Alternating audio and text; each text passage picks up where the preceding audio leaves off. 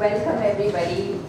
It's a great occasion for us. We've been waiting for a while to have you here, Rohini. I know your schedule has been crazy, but you are one of the pioneers in this area, and we think it's just apt that you're here. It's perfect. So thank you for being here and welcome. So just starting on the issue of water, Rohini, and your interventions in this field. I wanted to go back to the beginning, to the story at the beginning of all this. Of course we've lived with water and we know water, but at what point did you decide that water is the passion that you want to pursue, water is the area you want to work in? What drove you to water? Yeah, thanks. And if anyone has heard this story before, and I'm really sorry because I'm repeating this often, but it's the only truth I have, so I have to repeat it when I'm asked that question. Actually, I started the foundation to sort of learn the ropes of philanthropy back in 2001. But then in 2003-04, I came into my first real batch of money by the sale of our Infosys shares. And I thought I didn't need more money in my personal life, so I wanted to put it all into the foundation. But at that time, now 100 crores doesn't sound like much when you think of philanthropy, but at that time it was a sizable amount. And I had to figure out how to use it strategically, because believe me, it's not easy to give money away well. And so we started researching. I hired a CEO, the great Sunita Nagavani, and we said, what shall we work on that will make a difference to the people of this country in a small way, because we knew we were going to be small. And actually we were looking at health issues and several things, and I must say, even if it sounds cheesy, I was literally in the shower holding water in my hands, and I felt like somebody is knocking me on the head and saying, stupid, it's water that you have to work on. And so I said, oh really, that makes sense. And then immediately we started researching what's happening in the water sector. Is philanthropic money coming into the sector? Is it having impact? And wow, it was so interesting to find out there was not a single Indian philanthropic foundation devoted to water. That the water crisis was beginning to unfold in a magnitude that was truly shocking as I went into learning more about it. And that really clinched it, that whatever we can do in our little way to improve the situation or to spread knowledge, we should, and we're fully committed to it. It's 12 years now, and I can tell you a few things if you like at the top of, let me use the correct data. My cheat sheet is here. But it was a very sharp learning curve because we didn't know very much about the water sector, and we had to learn very rapidly. First, we just started experimenting in this, giving small grants here and there. But at the end of it, like every foundation does, we moved from projects to programs to partnerships, and now, excitingly, we are on our fourth journey, which we will talk about a little later. But just to give you a map of what Argyam has been able to do, and when I say Argyam has been able to do, I'm very conscious of the fact that we cannot do anything without our partners, and I really mean that. We are a funding organization, but we also come with passion and commitment, and we certainly try to help our partners when they ask for that help to strategize and be more effective. So I put in 150 crores of my personal wealth into Argyam, and over 12 years we have been able to disperse 145 crores into about 145 projects, and we have a footprint in about 22 states, and I hope that will grow. And we think we have directly affected 50 lakh people, but indirectly it's hard to tell, because as we discuss the work you'll see why. And over the last few years we have started focusing much more on groundwater. So here you are with this visible issue. How did you decide to go invisible? What is it that brought you to groundwater? So as we started knowing our partners' work better, spread across many of the drier regions of this country, we realized that while the government has spent, and this is one estimate I read, 400,000 crores over the last several decades on surface water, the fact is that India is actually using groundwater. 35 million bore wells and spread around the country, and while we are building the irrigation infrastructure with surface water, talking about rivers, people are drawing up water from the ground. And so unless we are able to make that invisible water visible, there is no way it can be used sustainably or equitably. And that's what's happening. India is drawing more groundwater than America and China, and you can see if you look at the satellite maps of, it's truly shocking what's happening to the groundwater levels, especially in some parts of the country. So we have to make the invisible water visible and use good science, use good data, and use society's own ability to innovate to help us all manage our groundwater better. Because otherwise we are already in crisis, but Cape Town, which is going to declare itself as day zero, and it will look like a picnic compared to what will happen to India. Just look at the numbers of people that get affected. Yeah, I mean, we have, Water Aid has estimated that 80% of our water is that we get is contaminated due to untreated sewage. We have half our wells decreasing, the water table in half our wells is decreasing. And we have almost 300, I think the estimate in 2016 was that almost 300 million people living in kind of conditions that are drought affected, in various ways and to various conditions. So these are very palpable effects of not thinking in that integrated way.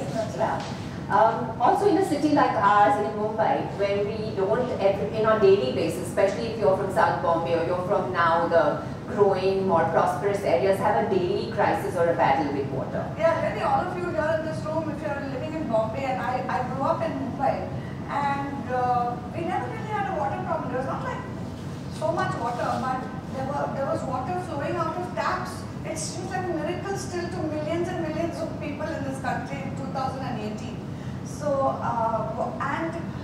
while of course the slums of Bombay were not represented here, will not have the same thing to say, but even if you move from Mumbai to Bangalore, the situation changes. I remember when we went to Bangalore first, we had to fight literally like the movies, they show, the tanker would come and all of us would, in India's favorite national dress, which is the nightie, the women would come rushing out with their buckets, their kids, and it would be a mela. I mean, today the situation is not that different in many parts. Yeah, absolutely. There are two interesting new studies come out, Pipe Politics and Hydronic City, two books that I was asked to review, the ethnographies of Mumbai with this kind of, with a system that is very different in low-income areas, compared to the ones that we live in. Nonetheless, one of the things is not only the income segregation within the city and access to water, but the fact that those of us who have water and enjoy it are also part of the depletion of the groundwater cycle and the circle, and that is something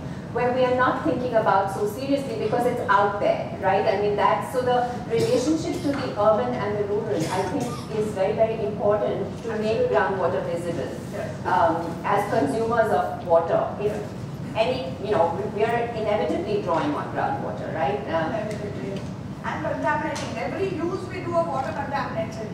And we just don't look at waste streams. You can do Swachh Bharat and build as many toilets as you want, but if you don't look at waste streams, actually you're going to make people's public health issues worse than if you didn't have toilets. Now that's a really serious thing to say, but in areas where so-called sustainable open defecation used to happen, in the sense that, and I'm not promoting open defecation, so don't get me wrong, but if you don't watch out for what you're doing, where your groundwater tables and your toilet stream, waste streams are meeting.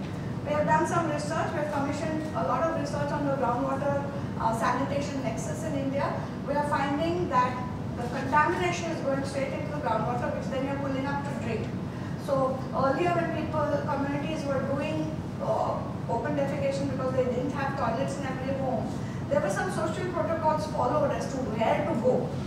Now all that, I can show you hundreds of pictures of toilets next to the well, and nitrate contamination, which I'm just reading more about, is going to be one of the emerging, as big a problem as global warming. I didn't even know that, and that's got a lot to do with how we use groundwater.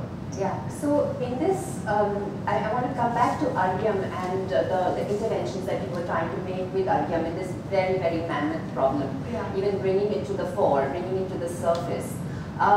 You started off with two flagship programs. I mean, one of them is India Water Portal.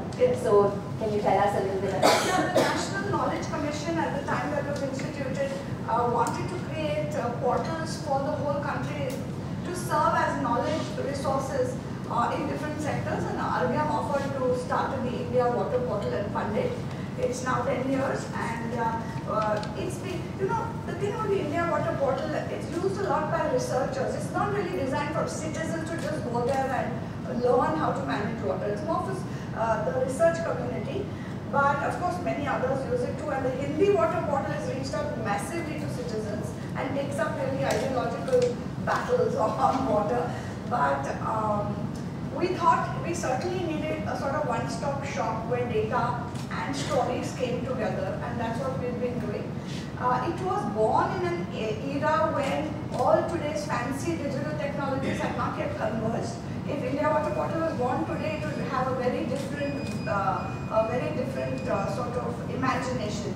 And we're trying to see in our young version 4 how we can make that a little more exciting. It serves the vital purpose, I think, many researchers have come and told us that thank you for still running that. And there have been some nice stories where people who have read something and gone and approached the government and got local problems solved. So any such knowledge platform which is fairly open, I think is an important resource in the community. Yeah, I mean, you've been a journalist, and looking at media and media coverage of water, there's very little space for developmental issues, as we know. So the challenge then is to have the alternative media, as India Water Portal is one form of that, and make it, and then make it out there, And in fact, a lot of material from the India Water Portal does land up in mainstream media because we are giving it free, it's open, and we encourage it. We built a lot of relationship with media houses to do that. Because they're not investing the money for the reporters to go and collect the stories. Absolutely. It's easier to dip into the portal. Yeah. But that's fine, I mean, so long as people are able to read it. Yeah, absolutely. So for us also, when we are working on water, no matter what academic knowledge exists, when we look at India Water Portal, it does multiple things. It does the academic part, it has other studies, and I think that's very challenging. And yet it's presenting it in a very translatable manner, and it's been I remember when it came out, it was such a buzz because it was a very interesting imagination, putting data out there and making it accessible. So I think that continues to be a very, very valuable resource. And then the second flagship program, which is participatory water, governance from the public. So why participatory and why the focus on governance?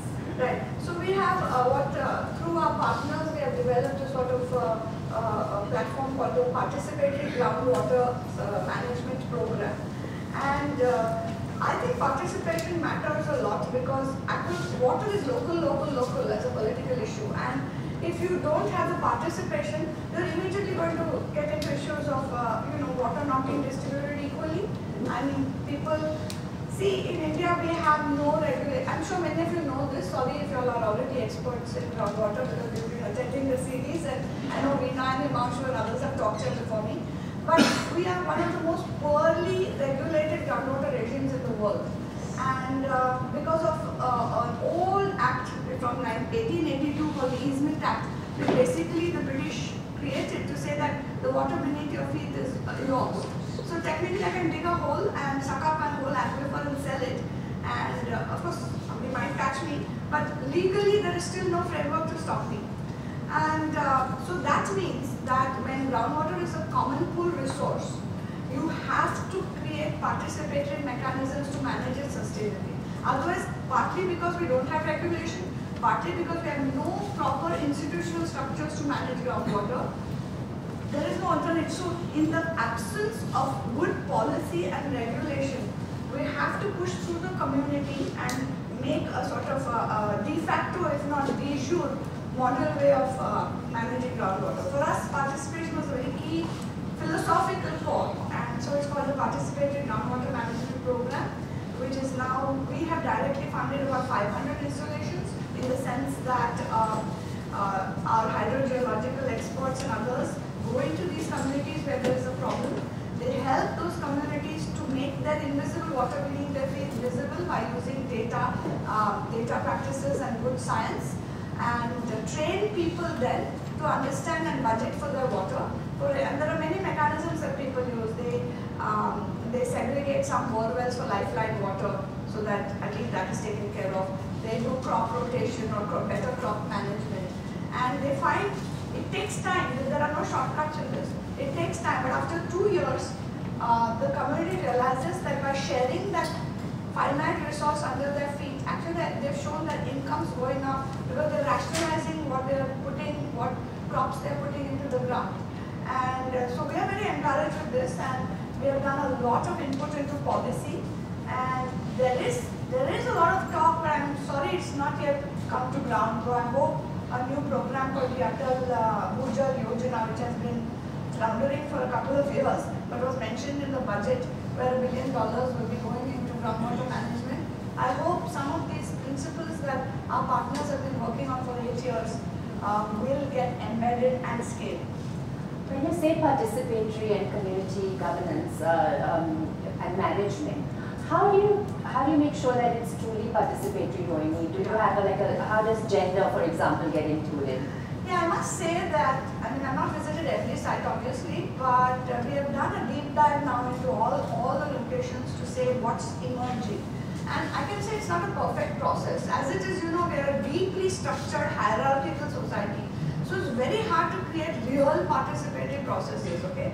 To call out women's voices takes very special effort. To call out Dalit voices, to call out, other voices in water, it's still strangely, we're still strangely stuck in some 300-year-old kind of ideas of society. So it has to be done very actively. And I must say it succeeds sometimes and it doesn't sometimes.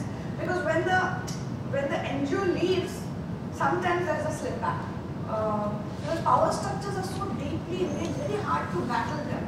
But once your mind is opened up to an idea, it's very hard to shut it. So once people have seen the participative processes, they have seen that they do try to keep them going. Because they've seen that then they get access to water, those who are left out. So I think participation is such a powerful idea that it's hard to roll back once the toothpaste has come out of the tube.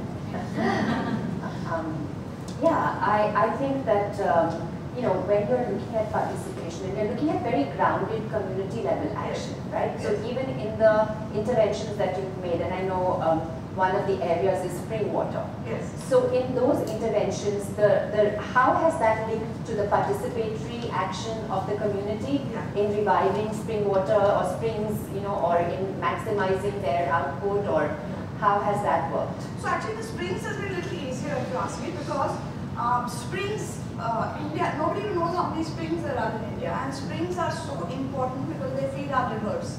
And they have got neglected because of land use change, because of pipe water supply, because of so many things. But our mountainous areas depend on spring water. Many communities still depend on spring water for their lifeline water. And it's also groundwater, which by the way the government had not acknowledged it fairly recently. It was not considered groundwater. And it took all our partners a lot of work and effort to say that, no, actually groundwater is just coming out because it's in a discharge zone. And now it's been called groundwater. This was quite stunning to know. And so we have taken up this work in about 12 states with our partners. And so far we've been able to rejuvenate 7,000 springs. Springs is easy because those people really, there is no other water. You really depend on that source, and if you don't look after it, you don't get water. It's as simple as that. So it has been easier to put in those social protocols, say don't spoil, don't dirty the area around that water, manage the catchment a little better. There are upstream, downstream issues there, and some protocols have been set up for that as well. In fact, that has been successful. 6 states now want to work with us to map all their streams and revive all of them and keep them going in the northeast and in the western parts as well. So hopefully this program will scale, and I'll talk to you a little more about how that might happen. Okay.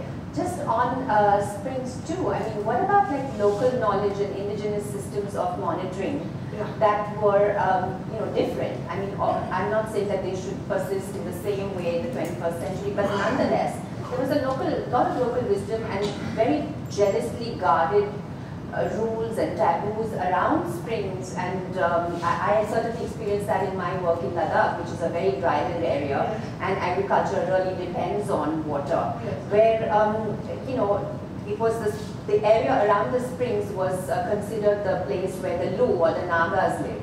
So if you violated that, you were tabooing that ground. So spring water was, you know, so the spring itself and the area around it could not be contaminated. Right. And this was guarded through a system of governance by these chudpons, or people who were called chiefs of the water, that were elected. And then they not only guarded the springs, but they also looked at the channels that were built for irrigation, and they ensured that water was distributed fairly and equitably, otherwise they would have mediated the fights. So I'm just wondering, are you, in the work that you're doing, is there an indigenous wisdom that is also, you know, something that is working? Yeah, I think wherever such practices have made water places sacred, they have remained, you know, non-contaminated. But I must say, in whatever little, I mean, this is a recent program. I haven't been able to, for various personal reasons, travel so much to see our springs work in the Northeast. But what we are hearing is those practices are getting a little disrupted. There is not enough continuity of moral leadership, and so we have to reimagine them, and that's the new challenge we are facing. How do you reimagine sacredness? How do you value water in 2018? How do you create a new grammar of sacredness for water? And I think some of our partners do struggle with that. Yeah, the sacred is also the exclusive, you know, as you pointed out earlier, you know, who has the taboos associated with it for women, for Dalits, you know, are again, so the sacred can go into either domain. And so how do you create an inclusive sacredness? I think that's a huge challenge for our democracy, you know. One of the interesting, you know, roles that Artyom has played has also been a space where research is nurtured and research is, you know, supported. Why research when so many philanthropists, you know, 12 years ago when we started, we're looking at research as not, action is important, research is anyway happening somewhere if it matters. So will you tell me how you support research, and why has that been an important part of your practice? Yeah, I think we see ourselves as long-term players, right? We're not going away. And the more you do physical projects, the more you know that if you're not able to connect the dots, your physical projects are not going to be successful. To do that, you need long-term study, you need good data, you need academicians to come in and stay the course to give real usable knowledge. And so we have been supporting research in various ways. We tend to have a bias towards action research. So a lot of our work is, you know, collect the knowledge but try out something. So do, think, do, and produce data. So that's how we work, and we will continue to do that. And maybe it's a great time to talk now about what Artyom has done all this for 12 years, and we think if we continue this, we will do incremental things and be successful and impact real people's lives in a positive way. But when you look at the problem of India and the sheer scale at which the solutioning needs to happen, we'll just be a drop in the ocean. And I think it's not even about money. You know, today there is so much philanthropic capital all dressed up and all nowhere to go, that you actually need to create the pipelines in which this philanthropic capital can come into the water sector in a smart and strategic way. So we are hoping, and this is not really for so much publishing, but just to share with you, that in our next version we hope to move from partnerships to platforms. And we hope to be able to design a digital platform, shareable infrastructure for lots of actors to be able to work on top of that. And we hope that scale will come through that rather than Artyom trying to go to new locations all the time. So that's under design. It's come out of the work that Nandan and I have been doing over the last several, couple of decades at least. My work in Pratham Books, where we created a free platform for people to write, read, publish, print, share, etc., illustrate, etc. And we have been able to reach tens of millions of kids through that digital open platform. And so we knew that you have to create something that is designed for scale, that is open, shareable, and that allows co-creation on top of it and collaboration. Similarly, of course, Nandan's Aadhaar is at a population scale, and so designing platforms at that level, we brought both those ideas into something called 8-Step, which Nandan and I started 2.5 years ago, which is a digital learning platform for young children. We hope to reach 200 million children in the next 5 years with more access to learning opportunities. So we took that same framework and we are calling it societal platforms. And in Argyam, we are hoping to build that out in the next 2 years. So could you, what could something on that platform look like? Right, so if we talk to all our partners, how can we help you? We don't want to keep on doing the same thing because we know we're just doing. The constant need that we heard was, we need to have better data and research. We need to be able to train a lot of people rapidly, and we need to make scarce training resources unscarce. Because, for example, my friend Himanshu Kulkarni desperately needs to be cloned, because there's just this one Himanshu who goes from state to state trying to solve the groundwater problem of this country. But so, how do you look at, say, this scarce resource? How do you design it to become unscarce? What do you need to do? And of course, they wanted feedback systems, monitoring and evaluation, which is where data for that almost comes out as an exhaust, not as a very time-intensive activity done repeatedly. So how do you design for something like that? And that's where Argyam is going to go into a very zone where completely out of our comfort zone, where we are going to take more responsibility internally rather than saying we are a funder and wo sab kar rahe hain, hum kuch nahi kar rahe. So now we are going to have to say we are doing we have to take more responsibility and go into technology, which is unfortunately not my forte. So they're going to have a huge culture shift. But I do hope that we can build something that's useful for all that we have heard, for data and research, for capacity building and training, for deployment, tools for better deployment, and then of course to refine it by getting back data on how it works. Yeah, I mean, that's wonderful to hear. Obviously, that's very simpatico to what we are aiming to do as well. And I think in this framework, it would be great because you have, great partners with think tanks, you have partners with community-based action groups, you have, but I feel like the academic community, the network of universities and the young people they train, the investments that they are now beginning to make in research, and bringing research into a way that matters, both in terms of long term, which is important, but also action research. I feel like there's a good opportunity perhaps to partner with institutions that have been age-old, but also can't just be the same shells, but also need to transform. So perhaps some of the challenges that you spoke of with partners, or even with someone like Himanshu, really was just incredible. He spoke here, some of you heard him. And I wonder, Rohini, if that would be something that you would more actively engage with universities. So, so on the platform, there will have to be some way for the knowledge that universities are producing to be pooled for discoverability. Otherwise, many times universities act in silos, I'm sorry to say. No. And even if you go to one IIT and say, have you seen what this other IIT has done? They say, have you seen what we have done? So how do you break down this, we are the best in the world, and how do we create? So I think that has to be again done by designing something on a platform where when you put something out there, it aggregates knowledge publicly.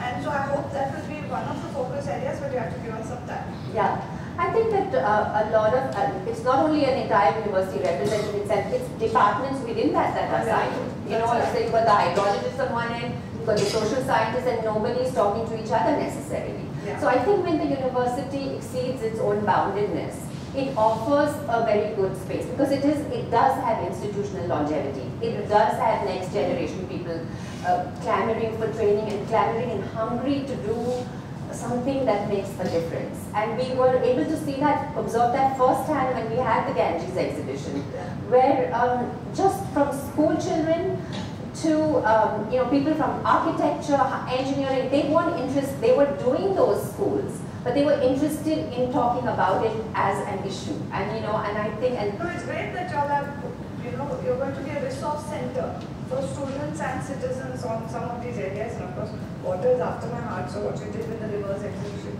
I applaud you for that. And you're coming to Bangalore, you said. Yes, absolutely, absolutely. Just going back to the research zone, I know, can you just give us an example, because not everybody is from academia, of one like large-scale research study you did and how it translated to anything on the ground that either informed any... Yeah. So, this was not really an academic study, but I'm taking you back to a very large survey we did, household survey of water and sanitation. My God, it was so far back. It was called Ashwas, and it was one of the largest at some 18,000 households, where we mapped, where we had a research team go out there and a survey team go out there and map what's happening to the water and sanitation thing. And of course the results were shocking. But about access, about pollution, about lack of source sustainability, lack of toilet, and the whole thing, as you can imagine. But from that, what we did was, we compiled the research and shared it widely, of course. After that, we were able to go back to 126 Gram Panchayats and say, look, here's your report card back to you. Now, do you want help to make a 5-year action plan and set your own goal to say, we are here now, we want to be here in 5 years. And that process went through for about a couple of years. I think it's time to go back and find out what happened. But that's one example. The other thing is we are working with 6 universities in India on the groundwater sanitation nexus. And some of them have come back with early results, but we will be publishing all those together very shortly. So that's the other thing. And then, of course, all the hydrogeological research done by our partners is being put out in journals. All right, thank you. Rohini, so you've got a lot of passion and you've got a lot of, you've charted what is effective, what is not effective for yourself, and it seems like you're constantly evaluating yourself, right? Is that a very important part of being a philanthropic organization? Being able to admit it's a risk. And when I was at the Port Foundation, people always said, often when I would talk to people outside the developmental sector, they were like, but NGOs, right? Many of you have also said that. They're not effective. What is, they're just going to waste all the money, they're going to not do anything, it is a scam. And we know that that's not, and if you trusted a sector for all its difficulties, you trusted the sector. So it's about trusting and taking risks and also evaluating yourselves. Is that how you measure your own effectiveness? How do you measure that when you look at the mammoth problem out there? As you said, the drop in the ocean you're trying to make. What keeps you going, and how do you measure that you're on this path and that's your next step and you need to keep going there? Right. So I think the question of trust is very important. See, and I find, a lot of business people who are now being forced to do CSR because of the new law and become more philanthropic, because rich people are being forced to be much more philanthropic, because nowadays you can't have a Ferrari without owning a foundation. So in the sense that public has business to say, what are you wealthy people doing with all your wealth? So they're learning fast, and I don't want to be mean, but they're getting excited too, because they find it's probably easier to run a company than it is to run a foundation, and it's very hard to make social change. So when they put their own feet in the water, as I did too, we learn very fast that the first thing you have to have is trust. So the markets operate in a very different way from the Samaj sector, right? And so trust is a very important thing. And I think we need to start with trust, saying, you know what, we have a common goal, I trust you to do your work. And without that, you will not succeed. So for us, that's a very important part of how we deal with those who we give money and other stuff to. That's the currency really of the social sector. You cannot do good work without that. The second thing is what keeps us going. Of course, we do some measurements. We are not crazy about measuring everything, because we believe that some of the most important work that we have actually done is not measurable, because it has the work our partners have done is to enable communities to say we are part of the solution, not part of the problem alone. And how do you measure that? How do you measure that self-esteem that people get from examining a problem deeply and trying to find solutions and hanging in there? I don't know how to measure that. I can measure wells, I can measure how much water people got, and that we do. But it is it is that feedback which comes that when we have not succeeded in, say, reaching the last hamlet in a particular panchayat, that kind of feedback which comes allows us to say, but what are we doing? What should we be doing more? And that's how we move from just projects to programs, and then more structured partnerships, and hopefully platform which will allow more scale and more data on effectiveness to come back. And what keeps us going? I mean, in India, if you wake up in the morning, there's so many wonderful million challenges to solve, and we're part of solving that. Very exciting. Any area you take, any area whatsoever that you are interested in, whether it's street dogs or water or nutrition, well, there's never a dull moment because there's so much to do. Yeah, I think that's really, and the ability and the challenge of scale, even if for something that is for us a very small area, is almost, or our city is entire country elsewhere. So I think it's both a challenge as well as a dedication to knowing how to solve that. And I think it's a very important role India can play as it raises global, as it's part of a global context. We can learn certainly from a lot of small countries and a lot of small interventions. Southeast Asia, so much experimentation can happen in countries like Vietnam and so many other places, Cambodia. But to your point, Ravina, I think while there's a lot to learn from other countries that have obviously managed their water better, I think it is true that no country has faced the kind of challenges that India has at a cusp when we can no longer dump our waste somewhere else, and when climate change is already upon us. And how do we rethink water management in that context? We can learn from others, but we have to become an innovation lab ourselves, and we have to be able to experiment. We have to be able to create, I think, decentralized, flexible, resilient structures of water management. And no country has had to do that in such a hurry as we had to. So in that sense, I think while we can learn a lot, I think we have to start experimenting and innovating here locally also. I mean, it's already upon us. 500 million people in this country, that's a lot of people, are at risk of some water contamination every day as we speak. And we run two water quality networks, one for arsenic, and we run the secretariat, we fund the secretariat on fluoride and arsenic, and it's an action research network, and there are many partners, many states involved. But we have to go. We have started 3 years ago. We have reached a few million people, but the size of the problem is 500. How do you move the needle on that? People are dying of arsenic poisoning. People are getting new contaminants in their water which I never heard of before. And how do you rapidly scale up for the discovery of the problem and then a palette of solutions? Rohini, when you, being who you are, being wealthy, being passionate, and then you have a slew of partners who are working with you, how do you make room for debate and dissent? It's a very good question. I think you should ask our partners, because it doesn't seem like I'm boasting, but we really try to listen. And I don't know about dissent, because everything we do is co-created. It's not like Argyam is sitting there and saying, we have the solutions for all the world's water problems. You better listen to us. Here's the money. Go to ABC. We never do that. We never do that. Somebody comes to us and says, look, I know what my community's problems are, or the state level issues are, or what policy advocacy needs to be done. Can you help us? And all the time in any of the design, it is co-creation. There is nothing we are imposing, so therefore dissent becomes a little more difficult to do. But feedback, they're quite honest with their feedback, and we are quite honest in listening. Okay, but that's within. What if, I guess, how you solve something, right? How you come to a solution, because it's also social as much as it's economic or governance oriented, will have. You could do the same thing in different ways, and you choose a vantage point. So, how do you create a healthy community with other philanthropists or other, of debate? So, with other philanthropists, to answer your question, there are people who used to be opposed to some stuff that RPM was doing because they thought there are some misconceptions, and they would come to our office and we would say, please come, here's what we are trying to do. If you have any new ideas, we are happy to look at them.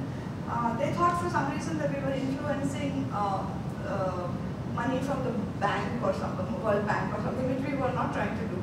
And we were able to sit across the table and say, that's not what we are trying to do. We are trying to, in fact, decentralize options. And in the recent past, I have not seen anybody come. But talking about other philanthropists, I think there's a lot of interest in funding water stuff now.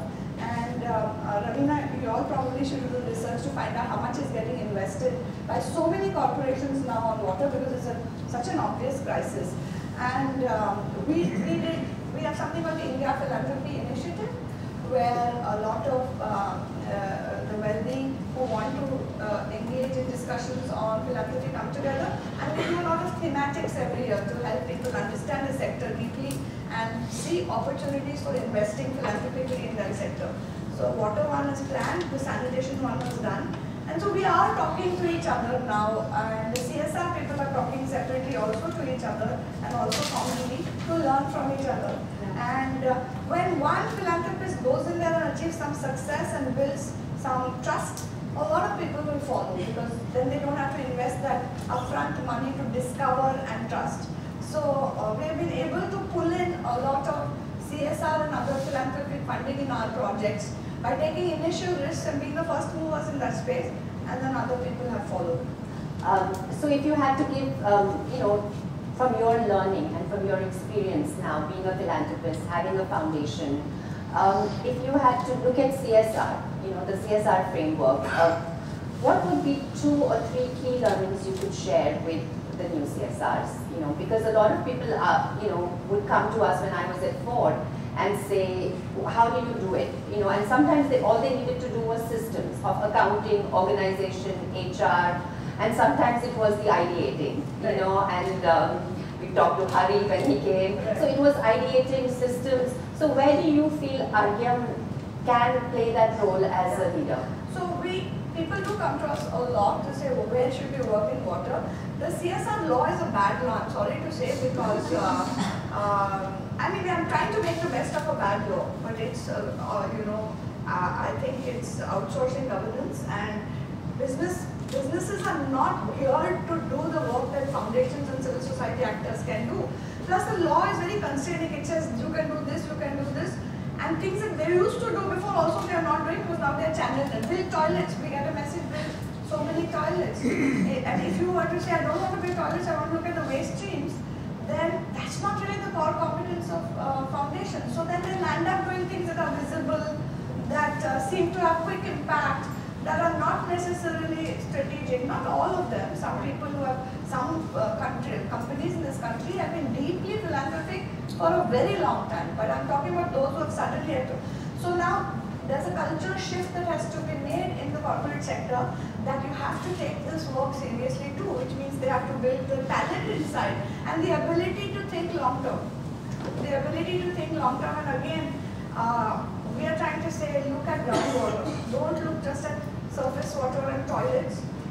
Look at groundwater and see if we can do some pooled stuff together. But it may take some time. I'm going to end with something I read that in an interview that you did with Forbes, when you talked about wealth generation, and you compared it to, you said it should be like a river that flows rather than something that's dammed. Yeah. And I thought that was very powerful, and telling of your own philosophy. Thank you so much, Rohini. That was like a marathon session. I can't believe that you got so much. I mean, you gave us so many ideas and so much to think about, and covered such, with such depth, the issues that we put forward to you. So thank you for coming, and thank you. And we will be staying engaged with you. And I know that there's a lot of anxiousness, and there's a to know and to learn, to share, and to do. So thank you everyone for coming. Such a great audience, and water affects every single one of us. So keeping on that learning journey is so important, and you all showed this sort of fabulous audience here. Thank you so much, and thank you.